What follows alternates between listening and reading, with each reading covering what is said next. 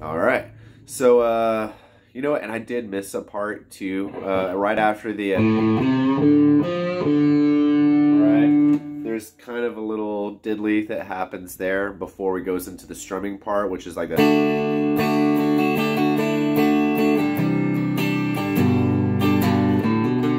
right.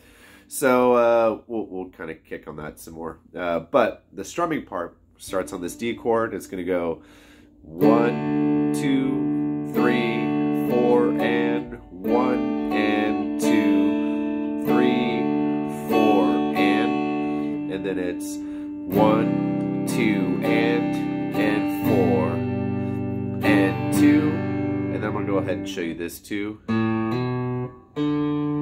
Right, so I'm doing a hammer on from 0 to 2 on the A, and then grabbing the open D.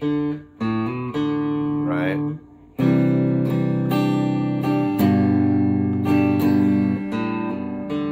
Right, these fingers are going to live there pretty much the whole time. So far we have